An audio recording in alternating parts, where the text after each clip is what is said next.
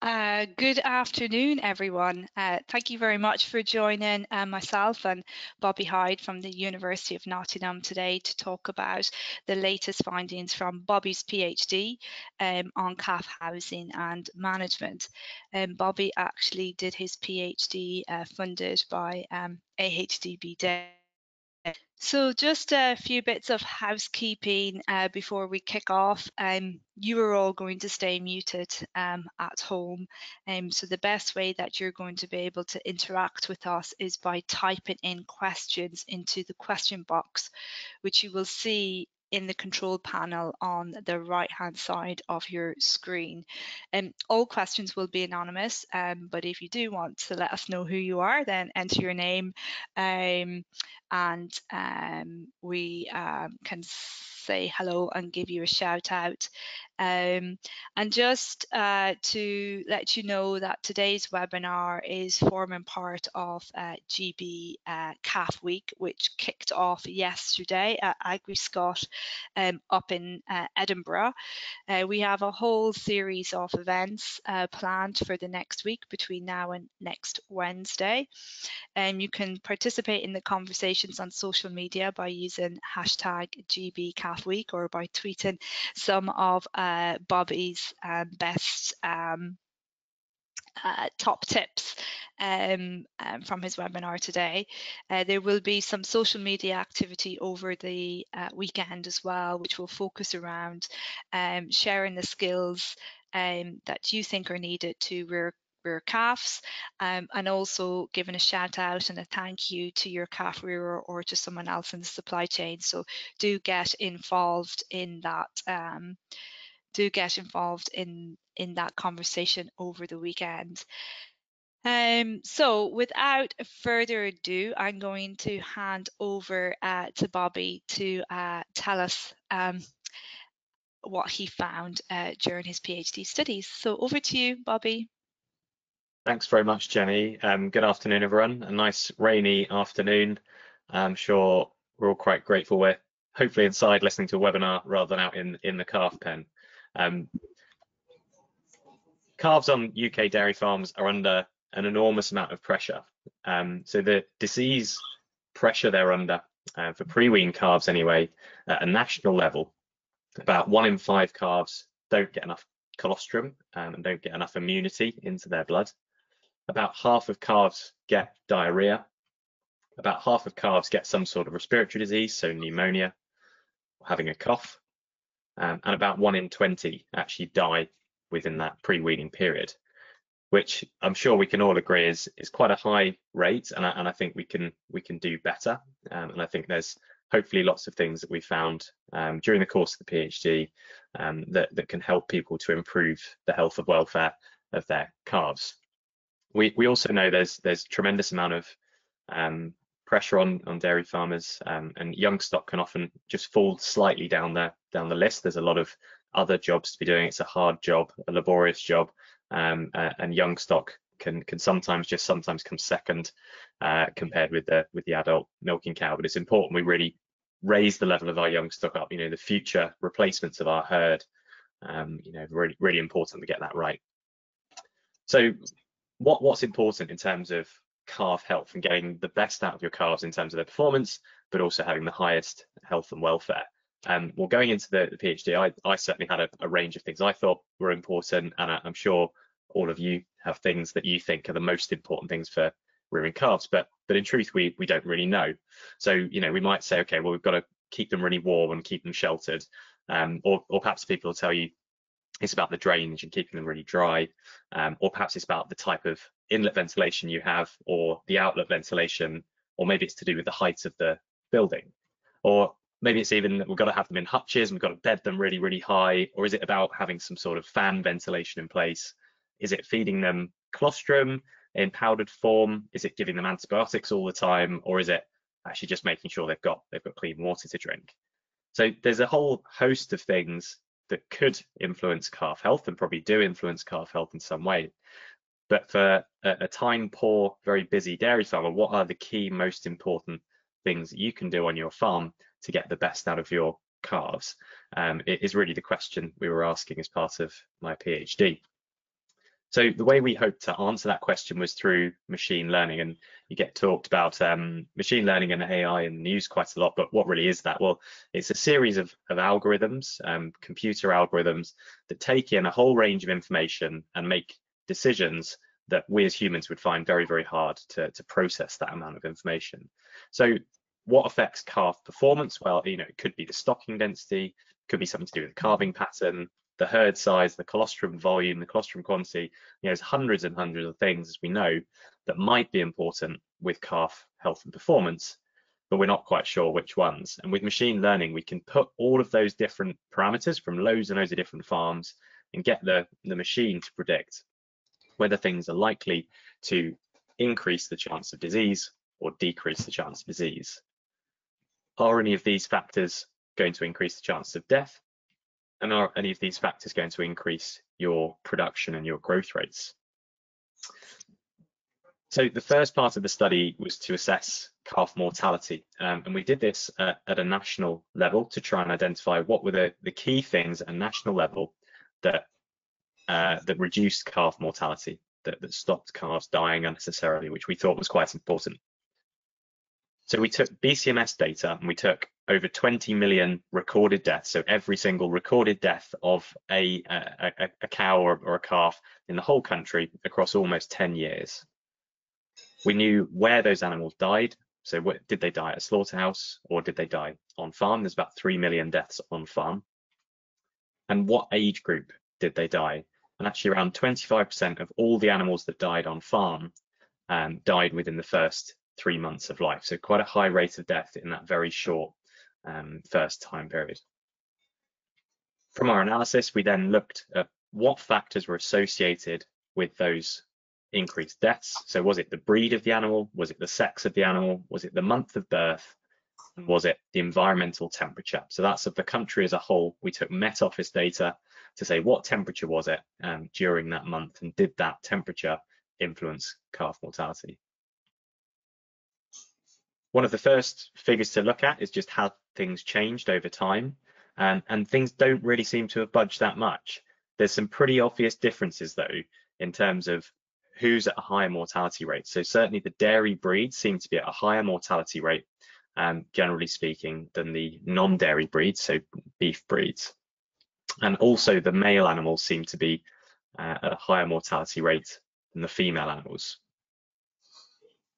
We start to break this down in a bit more detail, and some really interesting patterns arise. So you can see the beef animals at the top there, and they're at a much lower mortality rate than the dairy animals, which is the panels at the bottom. So you can see on the left-hand side, the dairy animals are kind of between 5 and 9% mortality in the worst months, and the beef animals are only up to 4 or 5%, comparatively much lower than the dairy animals. Again, you can see the differences in male versus female, but there's some really interesting patterns then in the month at which they were born.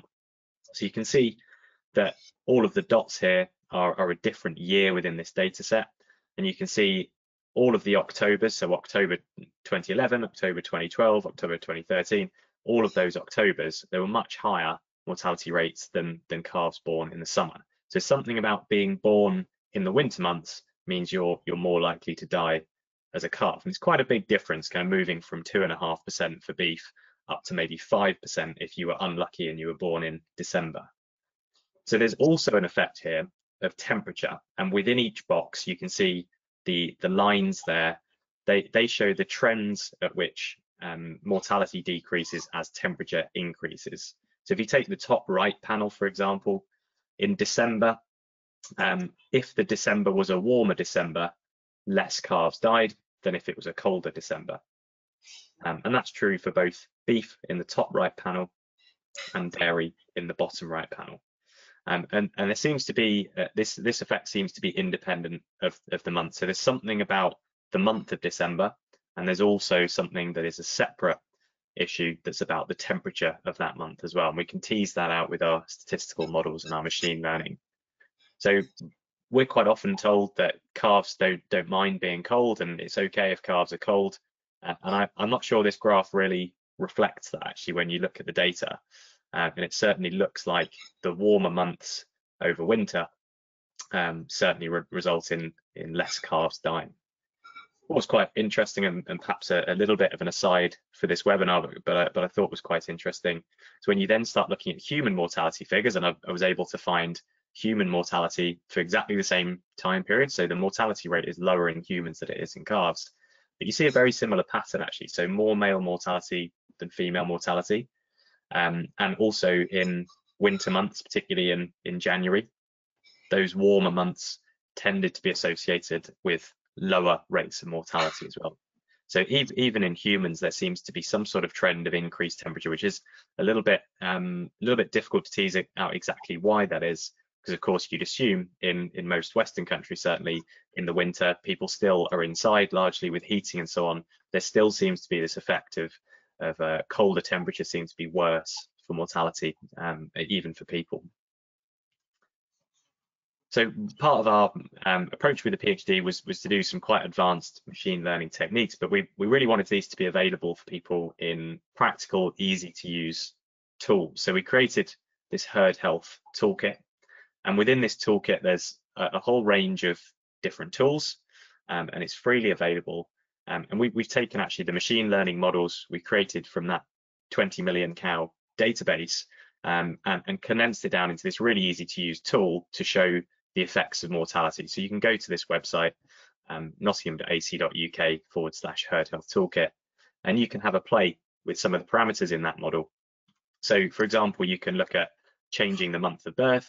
You can look at, okay, what if it was a male animal and what if it was a dairy animal? And you can see on the top right, the mortality rate predicted is changing depending on those parameters based on national figures. And sliding that temperature up and down can give you a really interesting idea. What if I could get my calves 5 degrees warmer? What's that going to do to their risk of dying in that period? And actually even just a few degrees change can make quite a substantial difference to the mortality rate of those animals. So we kind of had a pretty good baseline of what the mortality rates in the UK were like, or in Great Britain, I should say, were like. And we had some idea of what might be causing those. But of course, with a big national database, you can't really drill in to an individual farm and say, right, what was this farm doing? So we then decided to create a calf health plan based on the latest evidence, but based on also real figures from real farms. So we recruited 60 dairy farms across the whole country to try and get a real spread of good farms, bad farms, everything in between, and a range of geographical locations. From each of those farms, I went and visited and conducted quite a detailed questionnaire, so we knew everything there was to know about that farm in terms of how they rear their calves. So we knew when those calves were born, we knew what kind of colostrum those calves were getting, what kind of housing they might go into, and we measured those, all of the housing the calves went into with laser measurers, so we knew all the dimensions of those housings as well, what milk feeding they got, and any subsequent buildings they then went on to. We also put data loggers into the housing as well, so we knew up to the minute exactly what the temperature of those buildings was. Farmers then recorded the weights of animals at birth and also at weaning, recorded disease and recorded mortality. We also took colostrum bacteriology samples from the colostrum and some total proteins from the calf's blood, so to identify whether animals had enough immunity or not. So from that study, we had 60 calves. We measured over 1,000 different things about each farm from the machine learning models. What was the most important things in identifying whether calves were going to grow well or not? So a few things came up in terms of colostrum, and this was quite reassuring to me. It's something, I'd certainly, as a vet, be pushing quite a lot, and there's quite a lot of evidence on it. And the machine learning picked out colostrum as being one of the most important factors in terms of good calf performance. And when I say key factors, I mean specifically feeding 3 or 4 litres of colostrum, doing so within 6 hours. And we also identified that actually the hygiene of the colostrum could be quite important in terms of calf performance. So keeping the bacteria levels in that colostrum as low as we can. Nutrition seems to be very important. I think that's what most of us as vets and as farmers would agree. It's very, very important for calf performance. And by nutrition key points, what I mean specifically here is actually feeding between 6 and 8 litres per day. And there was lots of farms still feeding 4 or 5 litres. and you're really not going to get the best performance from your calves if you're feeding a low level like that. There was also some quite interesting findings with regards to whole milk versus milk replacer powder. And some of the farms feeding whole milk actually did a little bit better in terms of preventing scour. And there's a whole host of differences between milk powder and liquid milk. I think would be really interesting for some future research. The hygiene of the pens was really important, and that's both the calf pens. So we found that cleaning your calf pens at least every 30 days and cleaning the calving pens every 21 days was really important in terms of calf performance. So that kind of gives you some exact figures. It's quite hard to know when it's just yourself on your own farm. You get in the habit of, right, it's every 6 weeks or every 8 weeks or whatever it is. But actually the farms that were doing it every 30 days at least for a full clean out for the calf pens and 21 days for the calving pens did the best in terms of calf performance. The housing again was interesting, and we found an effect of temperature as we did for the national study as well. So we kind of reinforced that finding. We found that calves are able to nest into the straw, so bedding them so that you can't see their legs when they're lying down allows them to nest into that straw, and actually they conserve a bit of heat and can grow a bit better from that. And we also explored a bit of supplementary heat, and by supplementary heat I mean putting in big patio heaters to keep those calves as warm as they can be. So we came up with that plan based on the findings from the first phase of the study, but we weren't quite content with that. We really wanted to test it and see that it worked in real life conditions. So to do that, we took the same population, 60 farms, and then we randomly allocated each one of those farms to one of two groups. So one group was to receive the calf health plan, everything that we found in a nice and easy to follow format.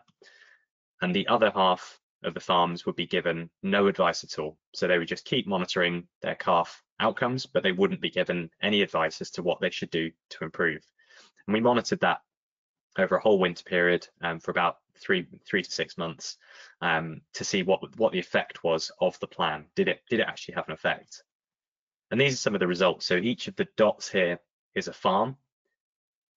If it's orange, then they had the intervention, so they were given the calf health plan. And if they're blue, they were the control group. So that means they had no advice whatsoever. From left to right, you can see the number of the intervention points they had in place. So if you're on the right-hand side of any of those 8 graphs, that means you put in pretty much all of the points on the plan into place. And if you're on the very left-hand side, it means you're probably not doing almost any of the things that we think are important. And you can see for all of these different panels, so average daily gain at the top, how fast are those calves growing? There's a pretty obvious trend there, whether you're looking at dairy heifers on the left or beef calves on the right or male calves on the right. And the more things they were doing from that plan, the better their growth rates. And of course, farms in the plan group tended to do more of those plan points because we were encouraging them, these are the things we think you should be doing, and people tended to take on 3, 4, 5 or 6 of those points, and then their calves did better. Diarrhea as well, the more things you're doing from that plan, the lower your diarrhea rates, the lower your scour rates. Mortality rates were a reasonably similar trend, although maybe not quite as strong for the dairy heifers certainly. And pneumonia rate was much flatter, and that was a real weakness of the study. I think it was very, very challenging to accurately monitor pneumonia rates. And I think that's quite well known in the research literature. It's very, very hard to accurately diagnose pneumonia, and of course everyone diagnoses it slightly differently. So actually for farmers to say, yes, this animal has got pneumonia, there were some farms maybe that wouldn't recognize even a fairly substantial cough as pneumonia. So it's much harder to tease that out from this study. But certainly for the growth rates, diarrhea rates and mortality rates, seems to be a very positive effect of doing more things from that calf health plan. I mentioned a few slides back the importance of low bacteria levels in your colostrum. And this was an area we really wanted to explore in a bit more detail. So for this part of the study, we took a load of samples from colostrum to test really what is the effect of high bacteria levels on immunity. We've got to remember that calves are born with absolutely zero immunity, so they come out of they come out of the cow completely naive to everything. They're very, very susceptible to disease. So it's really important we get them good colostrum as soon as possible. So we can remember what we need to do in terms of colostrum feeding with the 3 Qs of colostrum. So we have to feed it quickly within 6 hours. We need the right quantity, and that's going to be 3 to 4 litres, depending on the size of the calf. And we've got to have good quality. And usually by that, people mean that it's a good concentration of immunity within that colostrum. But we also now think that it's really important that actually quality encompasses the cleanliness of that colostrum as well. If we don't get those things right, the literature is quite clear and the research is quite clear. If you don't get good colostrum immunity, you're much more likely to get a scour, you're much more likely to get pneumonia, and you're much more likely to die. So this is really critical that we get this right. Our colostrum results, we tested for the quality in terms of how much immunity was in that colostrum. Was it enough? And about 1 in 3 of the nearly 700 samples we tested failed in terms of the quality of that colostrum.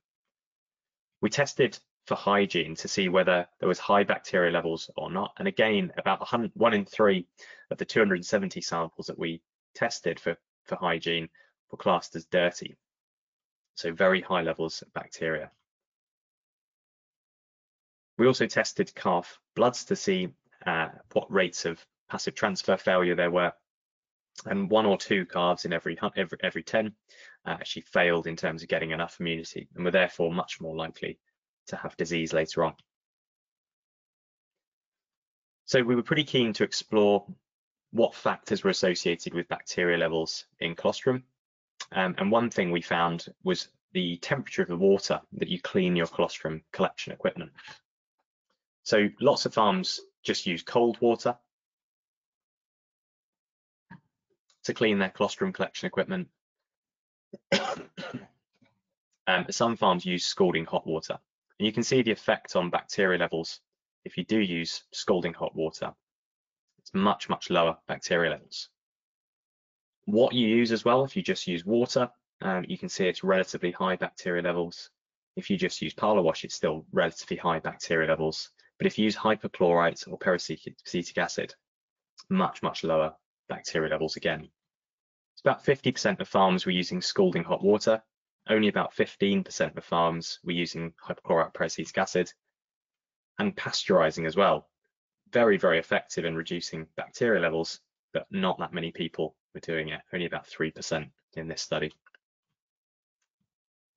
So temperature, we found in a few different studies, seemed to be really important. As I showed before, at a national level, temperature seems to be very important in mortality rates.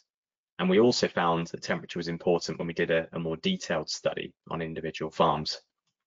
So to explore this a bit more thoroughly, we designed a randomized control trial where we divided calves on a single farm into 4 groups. So we either gave them no heat source and no jacket, we gave them a 1 kilowatt heater but no jacket, we didn't give them a heater but we did give them a calf jacket, or we gave them both a heater and a jacket. We then monitored those animals over a several week period to see how fast they grow. Quite important here to remind people that any kind of heater in a calf pen has a potential to cause a fire. So if you are going to put any kind of heat sources in your calf pens, please make sure they are really securely attached. This is not the kind of thing to lash on with beta twine. It's something to put on with steel cables and make sure there's no way that can end up in the straw. If it does end up in the straw, the consequences are quite severe, as you can imagine. These heaters were 1 kilowatt heaters, so they're quite big and they're quite powerful, about 4 times the power of kind of a small heat lamp that you might use for lambs. So they are a bit more costly to run, but they do generate quite a lot more heat for the animals. So these are the results from that study. There's a few things to pick apart on this graph. So firstly, looking left and right, you can see all of the calves without a jacket. And on the right-hand side, you can see all the calves with a jacket. There's probably not too much difference there. And that's been found in several other studies, actually, that jackets don't seem to improve growth rates. So that's not to say they're a waste of time. They may still be adding some sort of comfort effect to the calves, but they don't seem to be improving growth rates. The other thing to compare here is to look at the lamp group versus the no lamp group. So that's the orange versus the blue here. And you can see that regardless of whether the calves had jackets on, the calves under heat lamps, under these patio heaters, grew much faster than those that weren't under the heat lamps. And in this study, being under a heat lamp was worth nearly 0.1 of a kilo per day growth rate. So quite a substantial increase, 100 grams a day more growth rates for every calf that's under a heat lamp. So we were also able to pick in that study for each of the individual calves on the study, we knew the average temperature that they were under. Some of them were under heat lamps, some of them weren't, but we monitored those pens to see exactly what temperature they were under for that time period. And you can see again, there's a small trend there in terms of basically every 1 degree temperature warmer you can get those calves, the better they tend to grow. But we thought we could also match that actually with the data that we had from our bigger study with 60 farms, because we again monitored the pens there quite carefully as well. So actually we've got hundreds and hundreds of animals here. And when you overlay that over the top, it's maybe not all that clear until you put on a line for every single one of those farms. You can see there's a couple of farms that buck the trend, as there always will be, but almost every single farm, the line is exactly the same shape. And that really means that every 1 degree warmer you get, that you will increase your growth rates by about 0.014 kilos a day. So it's a reasonably small change, but we've got to remember that's for every single degree. So if you can raise it by 10 degrees, then that will be 10 times more growth in that regard. So we've tried to package these findings up into our herd health toolkit, as I've mentioned before. So please feel free to go and have a look at the toolkit. There's a whole bunch of things you can do on there. You can have a look at mortality using our machine learning models to predict what would happen if I managed to get calves a bit warmer or picked a different month for calves to be born. You can look at your colostrum and just input what things you're doing at the moment on your farm, and the tool will tell you which things are right to keep doing, and maybe some things that maybe you need to start doing. So maybe you need to start using scalding hot water. Maybe you need to start using peracetic acid or hypochlorite to clean your collection equipment prior to feeding. You can calculate a whole bunch of things with the calculator, including the amount of milk replacer required to get certain growth rates. And you can also benchmark your performance. So you can benchmark your total proteins, you can benchmark growth rates, you can benchmark disease, and so on as well. And one of the biggest outcomes from the PhD was to have the calf health plan, and that's all freely available on the herd health toolkit as well. And it's really easy. There's just 20 questions. What do you do for your calf rearing currently? And then from that, it will give you this really clear traffic light system of what things you're doing well and what things you maybe need to change.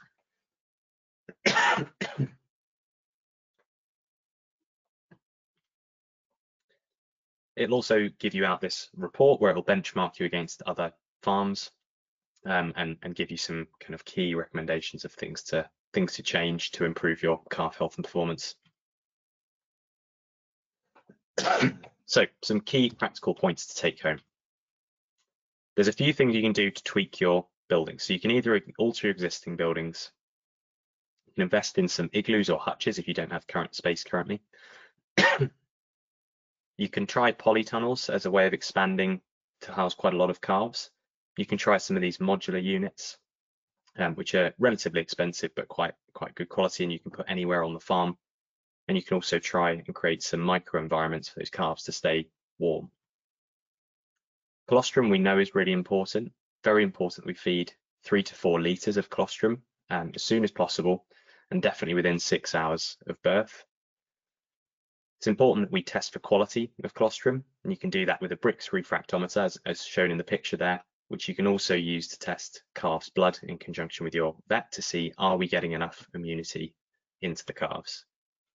When we're cleaning equipment, it's really important we use scalding hot water and either hypochlorite or bleach in order to get everything that colostrum comes in contact with down to a very low level of bacteria. Feeding and hygiene, it's really important that calves get sufficient nutrition. So colostrum as soon as possible, as we've mentioned, but also milk feeding at least 6 to 8 litres per day. And people feeding 4 or 5 litres a day is not going to be enough for good growth, but also for good immune function as well. Good targets for cleaning out rates would be about 30 days for calves and about 21 days for the calving pen. And in terms of housing, really important that calves get bedded so that you can't see their legs when they're lying down. And if you're in doubt with the amount of clean, dry straw to put in, put more in. I can't emphasize enough how important clean and dry straw is in terms of keeping calves warm. We certainly want good ventilation, but we really don't want drafts, and that can be quite debilitating to calf performance if they are in a blowing gale. So putting in some barriers at strategic points, where that's just a bale of straw, you'll quite often find calves are tucked behind that bale of straw just to stay out of the wind, and creating microenvironments. In the picture here, you can see a hutch inside, actually with a heat lamp inside as well. And in the colder times, you can imagine calves spend quite a lot of time in that area. The temperature we know is quite important, so you could consider putting in some heat lamps.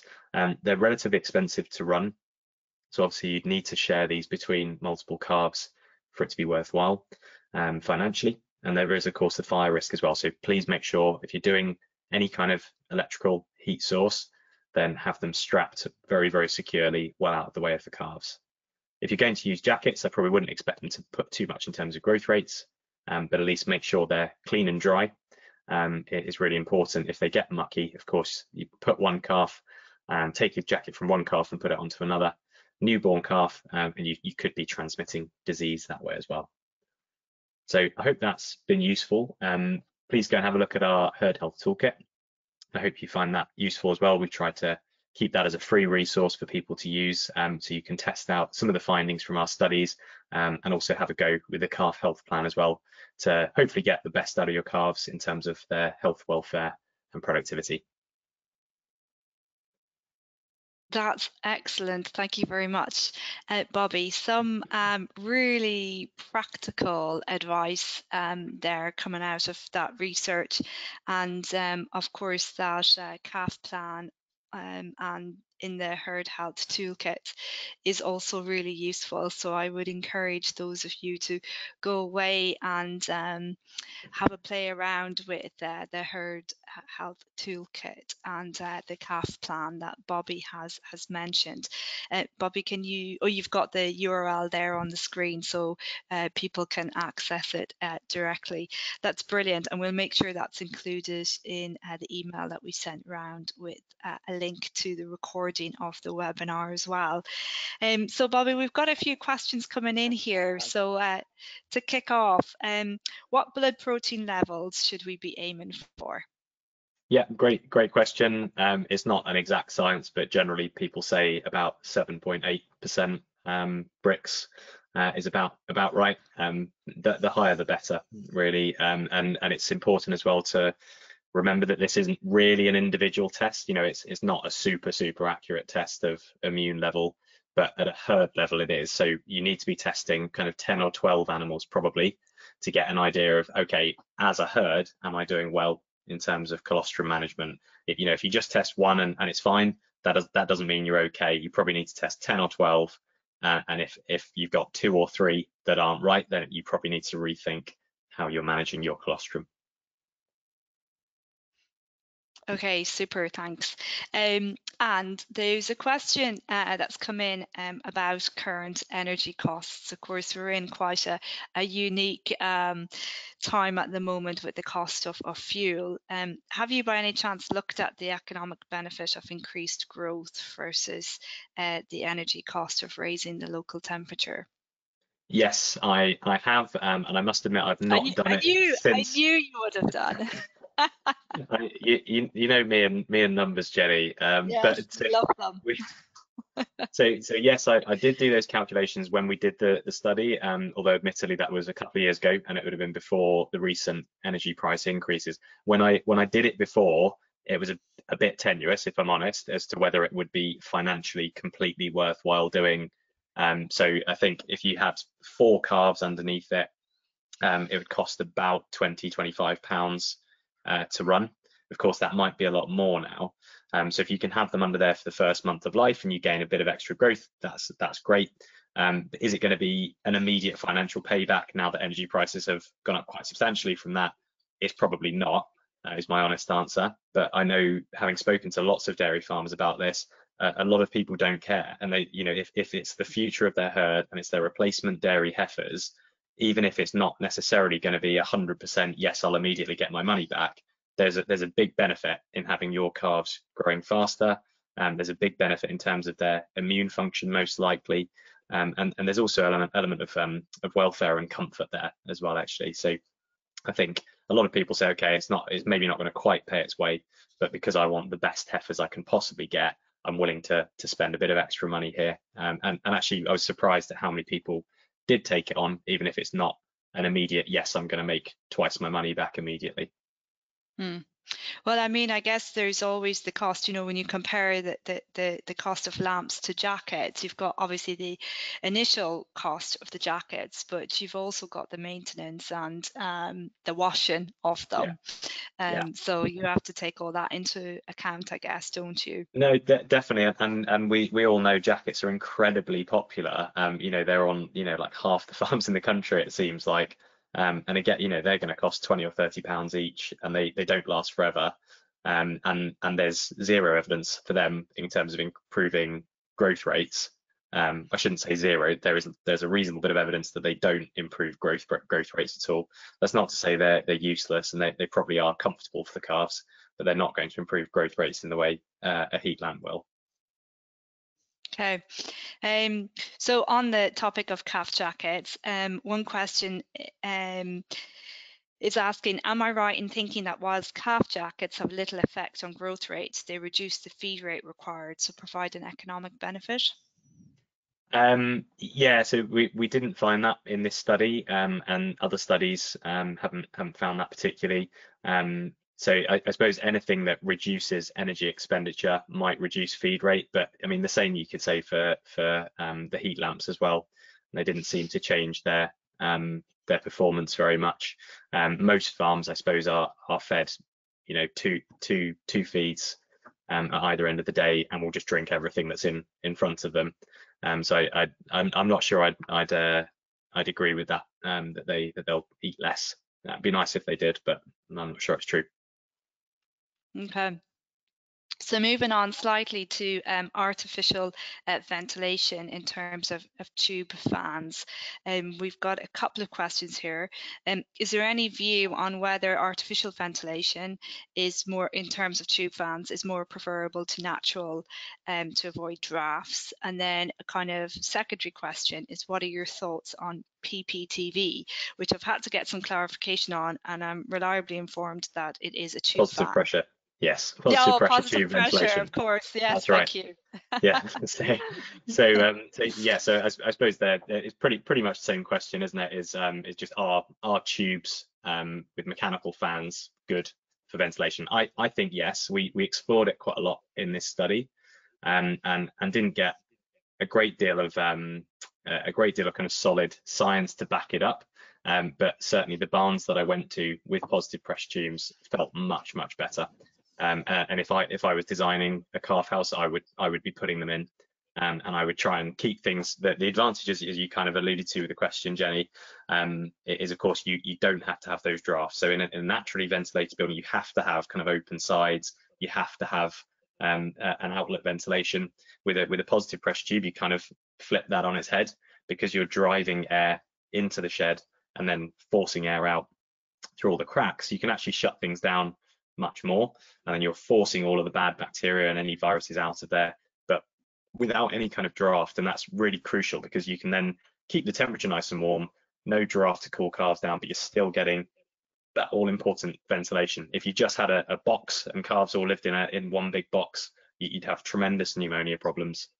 So we do need that ventilation whilst we want to keep calves warm, and a tube fans, I think, are a very good way of achieving that. Again, I suppose the energy question, they're not free to put in and they're not free to run, but generally they're quite cost effective, and certainly cost of pneumonia is quite high, so worth doing everything we can to prevent that. Okay, super. So we've talked a lot about cold weather. What about hot weather, Bobby? Did you look at heat stress in the summer at all?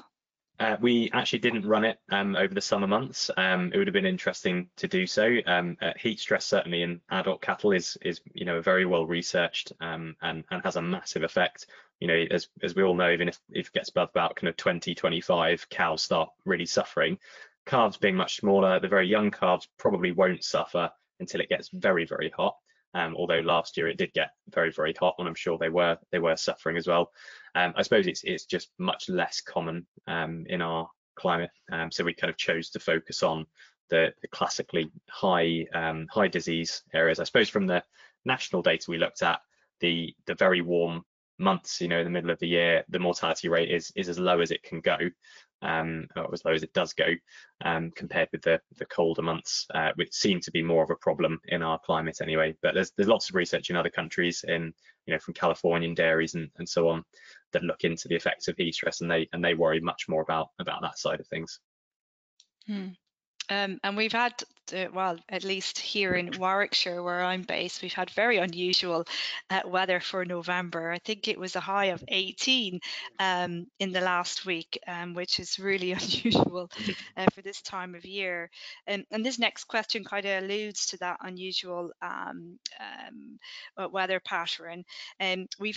We have just had 2 years of cold springs and warm, wet autumns. Would that influence the results of your study, do you think? I worry about wet, muggy autumns.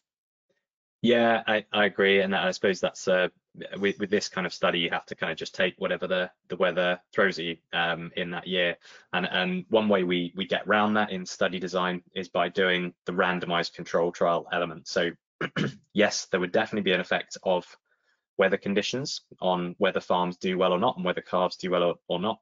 But because we're randomly allocating all of the farms to either getting the calf health plan or not getting the calf health plan, then hopefully that they have an equal chance of things being bad, because of course it's muggy and horrible and wet and cold for everyone. So within that study, we're pretty confident of the findings, because the same bad conditions were there for everyone, and we were able to tease apart, okay, if the bad conditions are there for everyone, what is it about the farms that are doing well that we can pick out and kind of put in this plan and test that it works in this randomized control trial manner. Okay. And any comments on wet, muggy autumns? Any risk factors we need to consider with that type of temperatures? Yeah, yeah, they're pretty challenging, aren't they? And I think, yeah, whenever you do tours around farms, as I've been doing for the last few years, people hate that kind of weather. So as always, it's keeping clean, dry straw in place. It's keeping lots of ventilation, particularly in the warm, muggy kind of conditions, and things like hutches actually are very, very challenging to manage in those conditions. The humidity in the hutches, you can see water dripping down the walls. One thing you can do to kind of alleviate humidity to some extent is just make sure the bedding gets cleaned out very rapidly. Obviously, wet bedding tends to produce more moisture, and you want to limit that moisture as much as possible. And on the topic of calf hutches, Bobby, do the issues with ventilation in calf hutches outweigh the benefits? What would your opinion be?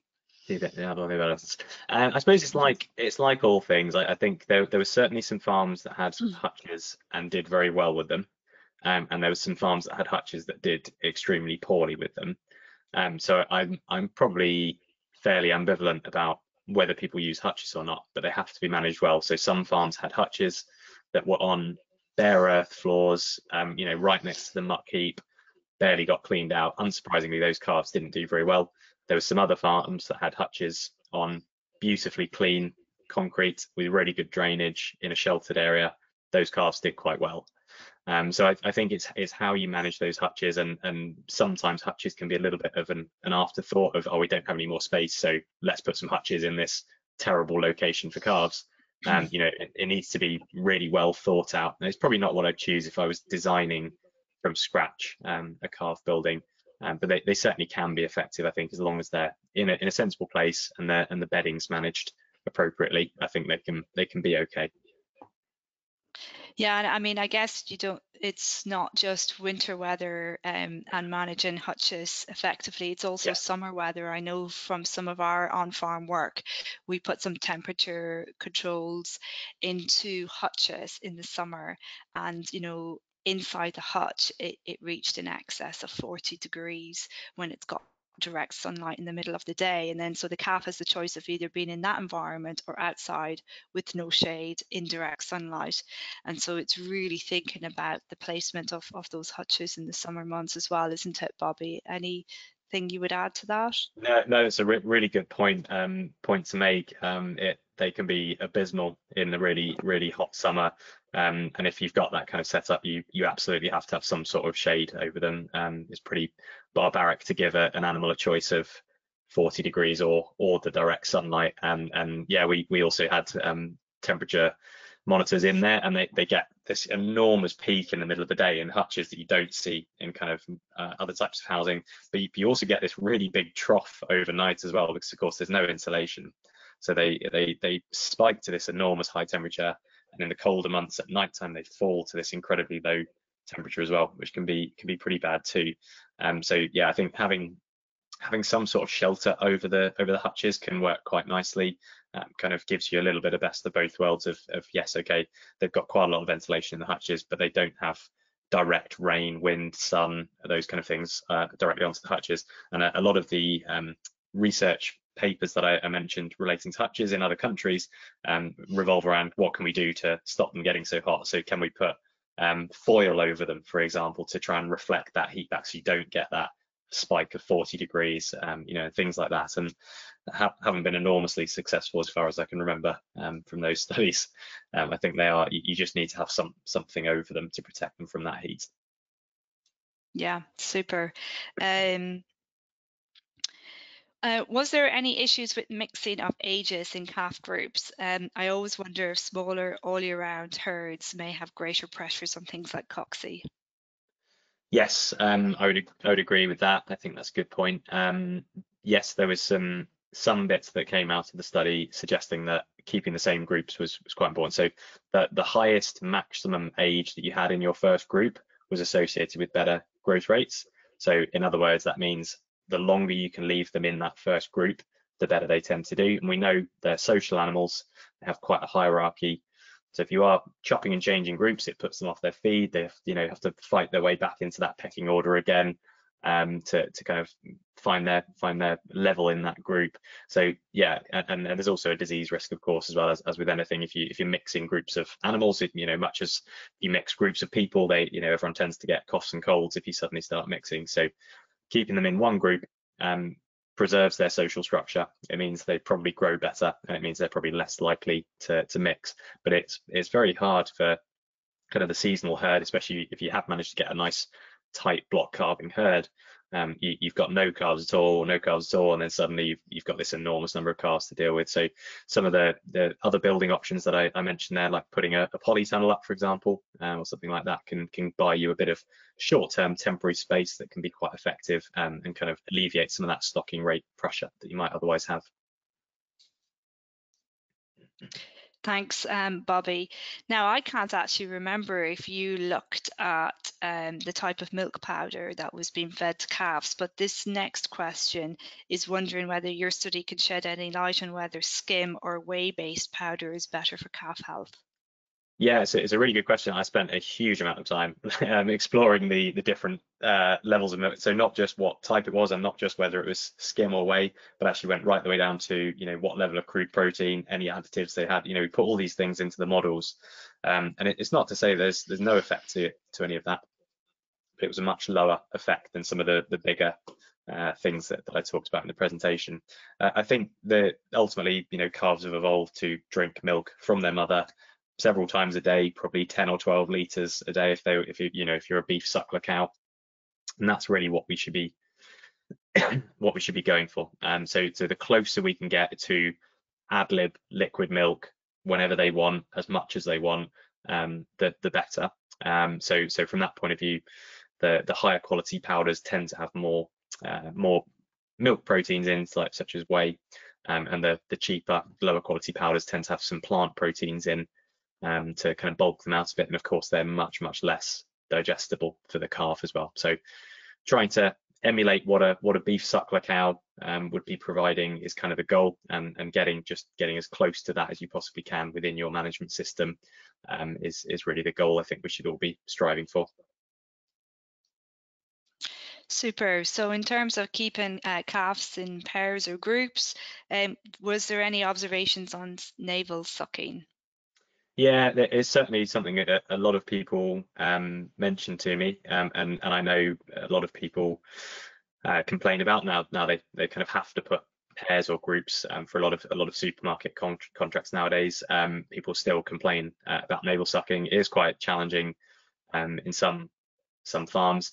I think one thing I've noticed is people definitely can do pair housing and group housing and don't get navel sucking issues. So it is possible, and certainly people talk about disease risk as well. Again, there's lots of farms that do really well with pairs and with groups and don't have big disease outbreaks. So a few things people have said, with regards to navel sucking and competition over feed and so on, is putting a divider in for parts of the day. So when you're feeding, you can put a divider between two calves in a pair housing, for example, to stop them kind of battling over the same teat, and providing them other types of stimulation, other things to play with as well. Things for them to direct that natural sucking behaviour into other areas other than their pen mate's navel, can help alleviate that as well. So it is a kind of a natural behaviour, isn't it, to try and suckle on things, and it's just misdirected to their pen mate. But it definitely can work, and there's lots of farms where it works very well doing pair housing, group housing.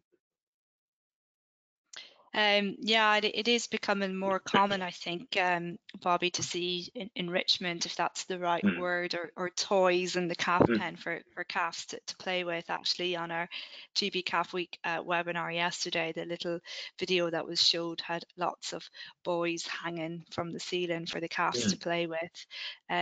So it always warms my heart when I see things like that in calf pens. No, I definitely, wonder. and it's I completely agree, and the idea of welfare we usually kind of think of as good welfare is just they're not in pain, they're not hungry, they've not got disease, but actually I might not be in pain and disease, but it doesn't necessarily mean I'm happy. And actually having toys and things and to play with and exhibit those natural behaviours, so they're really as happy as they could be. That positive welfare, I think, is a really interesting area that we're doing quite a lot of research on at the moment. But how can we achieve that on farms is quite an interesting question, to get them as happy as they can, as well as having no disease and not be in discomfort as well. I wonder if any of our listeners have had any experience of putting toys in Mm. the calf pens that they'd like to share in the question box. Please do. And I'll move on to the next question, which is, did you look at calving ease as a factor of survivability? Calving ease, I suppose that would mean in terms of the bull and Yeah, the so on. sire. Is that, yeah? So no, we didn't have that information. That would be pretty challenging to get that information, I think, for every single one of the calves on the farm. Mm. We did kind of a proxy for that, I suppose, in that for every calf born, we had a was it a difficult calving or not? So I suppose we had a bit of a proxy there. That didn't come back as being important, or as important as the other things in the study. But we know it is important to some degree. And of course, if you've got a bad calving, it's bad for the cow, but it's also probably bad for the calf, because they're gonna, they're under a fair bit of pressure. They're probably going to be quite bruised afterwards and might not suck quite as quickly, might not get as much colostrum as they should do, and so on. So I think it's probably important. I mean, it's probably most important for farmers and vets' sanity as much as anything. No one likes hard carvings. It's not good for anyone. It takes up a lot of time, and it's probably not worth it. There's plenty of good bulls out there now that have easy carving, but also have good growth rates, and I think it's probably worth prioritizing that. Yeah, and talking about that, the more that we can get the sire registered when we register the calf on BCMS, the more Yeah, information we'll have for certainly. evaluations, and the more easy it will be for people like Bobby to be able to access that information if they need it for large studies like this. So just a bit of a plug for our Shout About the Sire campaign, which is all about encouraging you to record the sire BCMS registration, please. So the questions are still coming in. One on BVD status. Was your BVD status known on the farms in the study? Yeah, unfortunately, it wasn't known for the individual calf, but for the same reasons as the sire, I suppose. It's just, you want to have every bit of detail you can for every study, of course, but to get that information would be quite a lot of effort for the farmer. So we decided not to go that route, but we did know the BVD status of the herd. We know the vaccination status of the herd. We know when they last had any PIs or anything like that. So we knew quite a lot at herd level, and that didn't seem to have too much impact for the study, but I would say most of the farms actually were negative in the study. So it might just be that we didn't have high BVD herds, and and I think the research on BVD is very clear. If you've got BVD calves, PI calves, persistently infected calves in the group of calves, all of the other calves are much more likely to get disease. So controlling BVD is a no-brainer for me. It's very, very cheap to do, really, compared with most diseases. Discuss with your vet how you do that. It's pretty cheap, it's pretty easy, really, compared with a lot of diseases. Get BVD off your farm. If you've got it, it will be a very bad thing for your calf health and performance. And you had 60 farms on the study, Bobby. That's quite a lot, really. How did you go about selecting those farms? So we wanted them to be across the whole country. So we went to a large supermarket group, and we sent out letters to a large portion of those farmers and then recruited them then. So it's not a perfect study in that they were all part of a supermarket group, and supermarket groups generally are a reasonably good standard of health and welfare as it is, but we certainly found quite a large variation within those farms. So obviously it would be nice to have a random selection across all supermarket groups, but this was kind of the easiest and fastest way to get a large number of farms that would kind of take part in the research project. Okay, so I think we've just got a couple of minutes left, and so probably time for one more question, Bobby. Sorry, I feel like I've just been throwing them at you for the last half an hour, but it's great that there's so many questions. Were there any differences in policy on feeding transition milk? So this is post-colostrum. What would be the recommended number of days to feed this milk for calf viability? Yeah, it's a good question. I'm not sure I've probably got an exact answer in terms of this is the specific number of days.